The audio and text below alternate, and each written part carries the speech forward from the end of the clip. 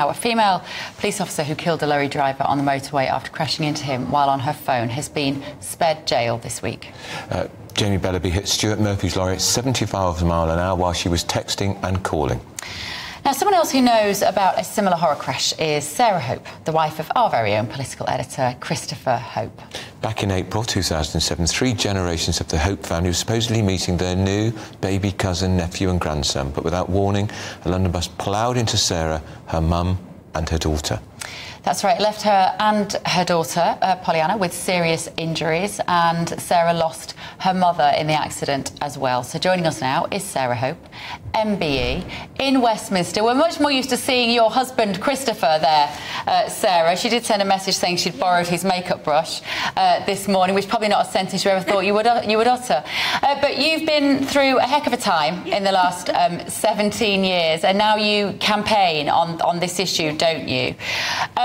Where do we start? Can I just have your reaction, first of all, Sarah, to this case this week of the driver who was texting, WhatsApping, looking on Facebook, and her crash caused the death of that driver. What did you think when you saw that sentencing?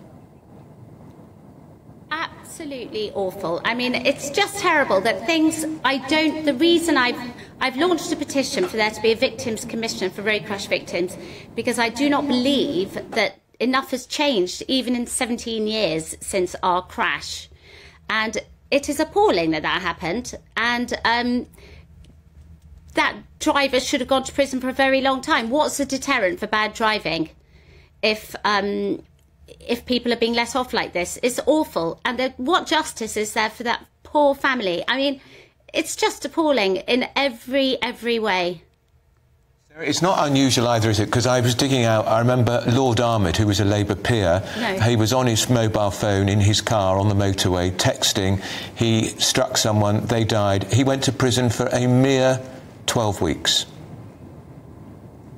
Absolutely, it's absolutely terrible.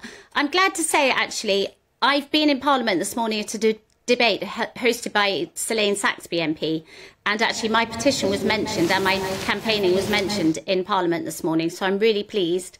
It goes to show the government are listening. But no, I've listened to some really sad stories this morning. For example, there are loopholes in the law that make bad things happen. For example, 79% of crashes are caused by people driving under the influence of drugs or alcohol, and yet if that driver is in a coma or not able to give permission for his blood to be tested, by the time they have permission for their blood to be taken, but they don't have to have their blood tested, so they can get away with things.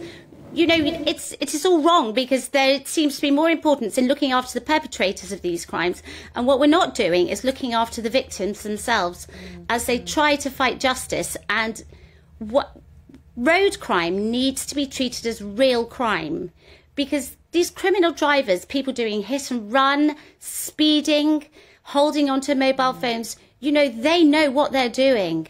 They actually know that they might kill someone or severely injure someone. Yeah, and yet they're getting away with it. So many laws need to be not just toughened, but changed completely. And the government need to recognise that road crime is real crime. The Home Office, the Ministry of Justice, Sarah, the Department for Transport, they need to come together. It's the most sort of dangerous weapon that any of us get near, isn't it, is a car, a vehicle.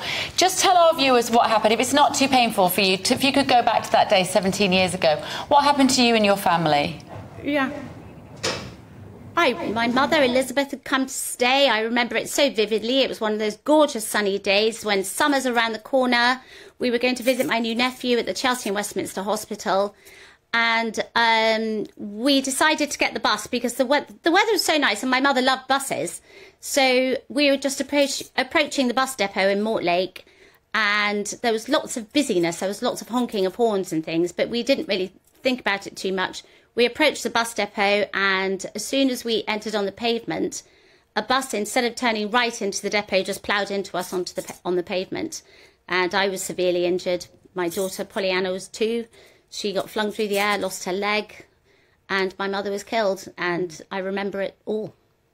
Now, we're looking at a picture of Pollyanna here. You obviously have been on a heck of a journey to bring her particularly back to such magnificent form, and she is now a dancer.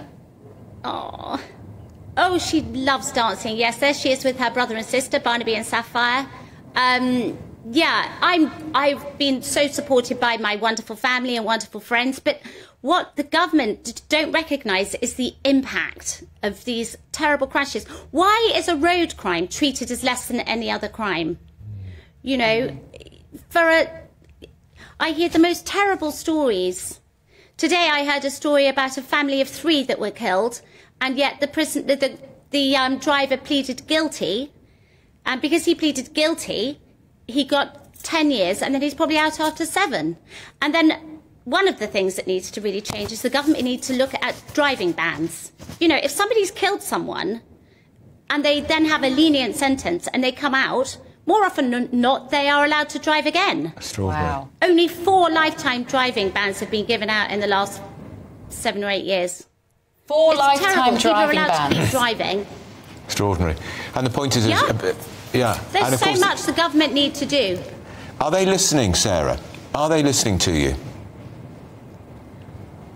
No, I don't think they are.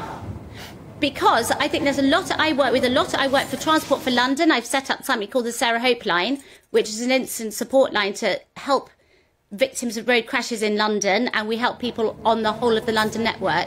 But we're not doing enough for the long-term impact for those people. No, I write to the government and I haven't heard back. I've written to the Labour government, I haven't heard back. No, I still don't think it's until the government change their perception of the way they think about road crime, it's going to be very, very difficult. And there's so many brilliant campaigners. So many people, when they suffer terrible road crashes or they are bereaved by a road crash, they then have to become the campaigners themselves. Yeah. They have to launch appeals into the sentences given to those people that have essentially murdered their family member. Because the sentences are so short. So you've got a petition running at the moment, Sarah, and how can people sign it? Yes.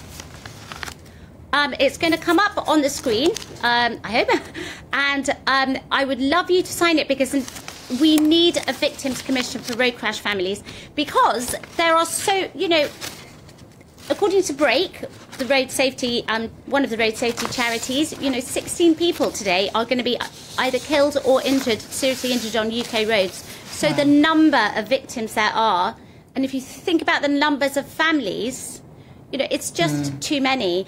And also, I'm very concerned that if the penalties and the sentences are not harsher, what deterrent is that for bad driving? Yeah, and what deterrent is it to put down your mobile phone while you're driving and not answer that text message? Well, it's illegal. Everyone should put their mobile phones and just put your mobile phone on your back seat. Yeah. You know, don't do speeding because, you know, 20 is plenty. Yeah. Is there for a reason in cities, because you can kill somebody at 30 miles an hour.